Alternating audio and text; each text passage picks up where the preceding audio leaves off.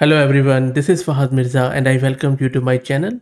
In this video, I am going to show you how you can install one of the best AI powered image editor for free, all local, all private. I will be stepping you through a simple step-by-step tutorial which would enable you to install this locally. You can use it on Windows, you can use it on Mac or Linux or whatever your operating system is. The beauty of this MagicQuill is that it enables you to edit your images with a stroke of brush. If you don't want to install it, they also have this Hugging Face demo, and I will also drop the link to it in video's description, where you can simply go, upload your image, and then from there you can edit the image. For example, I just uploaded this image from my local system, and then what I can do, I can just click on this plus icon or plus brush, and then I can just simply draw something, whatever you want to draw. Maybe I'll say something like this, and pardon my drawing skills.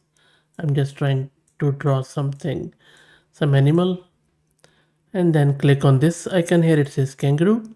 Click on run. Let's see if it is able to generate another kangaroo on this image. Let's wait for it. I will let it run so that you also see the speed. Now this is a Hugging Face demo. There is a lot of load there, so it might not work all the time, but sometimes if you are lucky, so there is a long queue. There you go. If you like it, you can simply select here, or you can regenerate it properly. And there is a kangaroo here if you call it a kangaroo, but of course you would just need to make it better. Maybe you could also guide it through prompt, and then there are few parameters which you can set.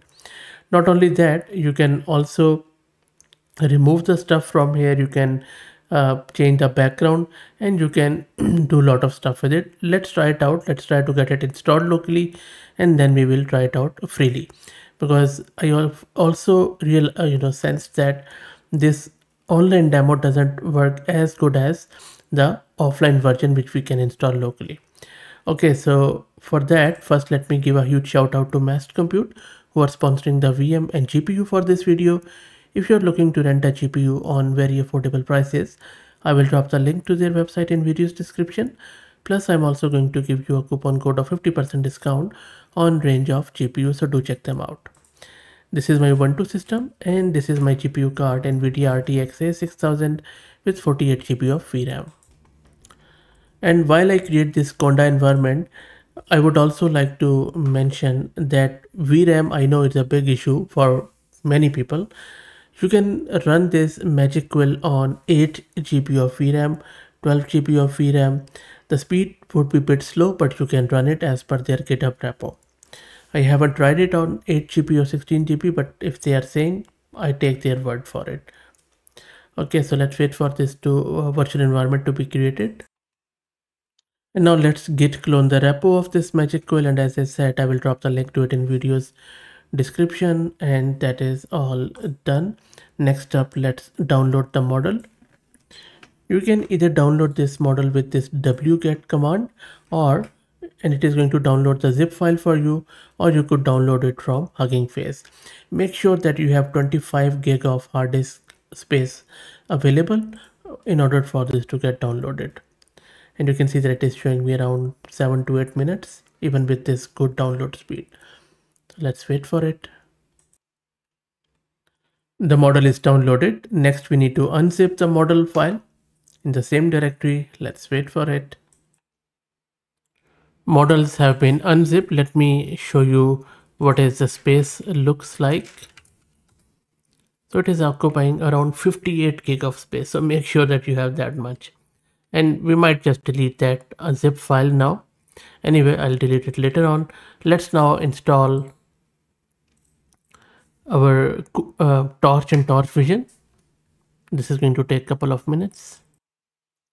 And next we need to install Gradio, because we will be using it in GUI.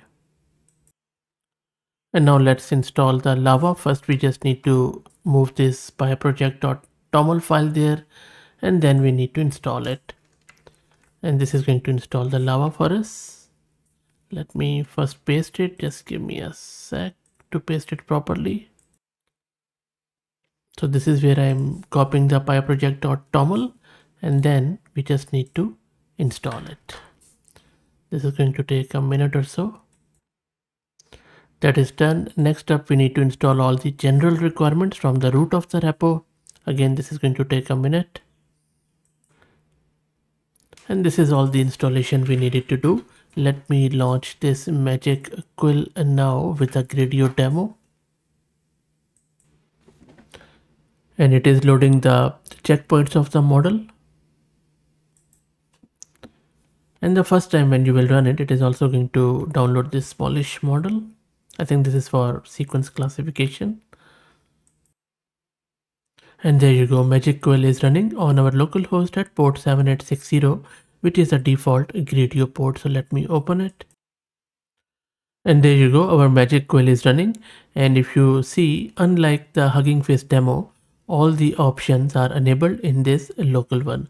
As all the models are also loaded, let me quickly show you the VRAM consumption.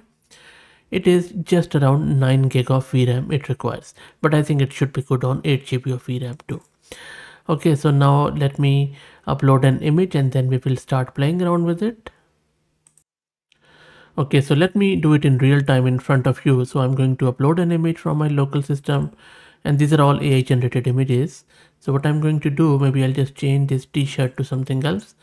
So first thing we need to do is to just increase this opaque sign so that it will be removing this circle here. So I'm just going to select this minus brush, remove edge brush, and then I'll just make it a bit bigger.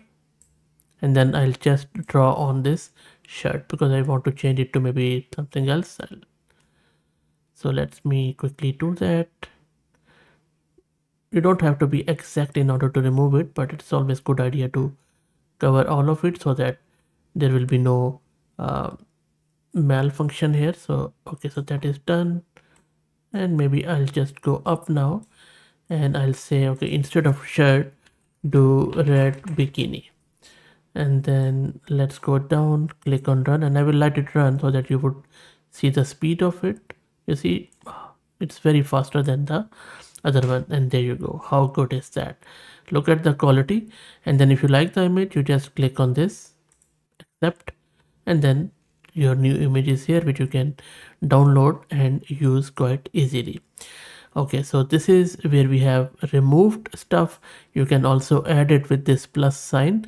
Let me reload this image. You really don't have to reload it. For example, if you just want to put a necklace here, so I'll just go here and then do something like this. And then you can click on this brush icon. You see, it is telling you color. Maybe I'll say, okay, color.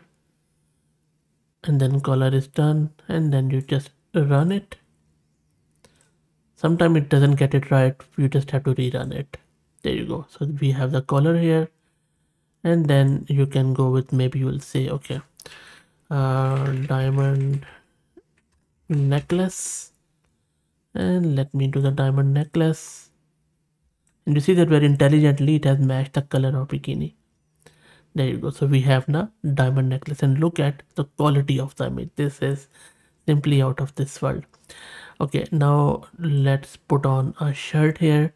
Maybe I'll just go up a little. I'll go again, pick the plus one, and then I'll just click here, and then I'll start drawing. Maybe I'll just start from here. Let me quickly draw it. And you see, as soon as I have finished, it's automatically saying shirt. So I said yes. Okay, let's do the shirt. Let's run it. Let's wait for it, and you can see how quick that is. There you go. Beautiful, beautiful, amazing.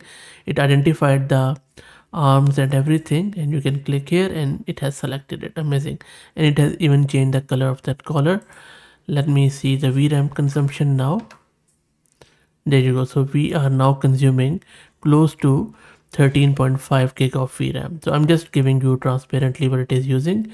Maybe if you're using 8 GB, 12 GB VRAM, it might offload some of it to your disk or RAM. So that is where you might experience some speed, but try it out if you have 8 GB, 12 GB, and let me know your experience with it. And now let me select any other image.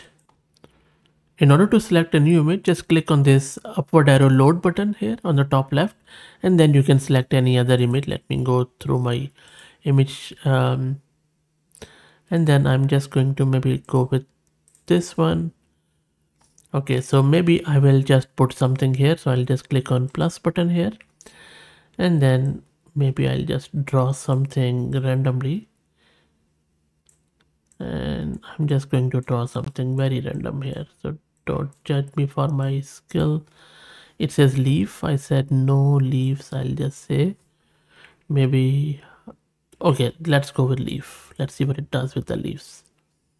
It is processing. There you go. So there are some leaves here, as you can see.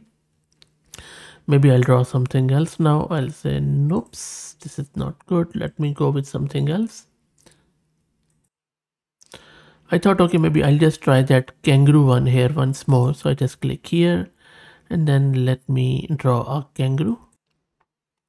And there you go. So I draw it and then I typed kangaroo there, and there is another kangaroo. So if I select it, we have a new kangaroo here. How good is that? I'm very impressed by this tool. I think I could just keep playing with it whole day. And in the final example, let me show you how you can maybe shorten the hair or maybe change the hair color of some person. So I'll just randomly select maybe this image. I will just make it a bit bigger. I'll go with plus sign, and then let me create, maybe I'll just, sorry, I'm just selecting edge here. Okay, let me make it a bit bigger. And you can select the edge from here, from the left. I'm just creating these different edges here. Maybe I'll just go with whole black. I'll make all the colors black. You can even just do a section of coloring. Maybe you just want to create streaks or that sort of stuff. And I'll just keep it short so that it will create a short here. So it was blonde. I'll just say maybe black here. And then let me go down and click on run here. There you go. Amazing stuff. You see, I didn't even touch the previous one and it was so accurate. It has done it here, and then it has also shortened it. Amazing stuff. I think I have no words to really praise this. This is simply the best AI image editing software which I have used to date. Free or local private. You just need to have these resources which I just shown you. Try it out. Let me know what do you think, and can I please ask you a favor to do? If you like the content, please consider subscribing to the channel, and if you are already subscribed, thank you. Please do me a favor and share it among your network through email, through social media. That is all the marketing I do, so I would highly appreciate. Thank you for all the support.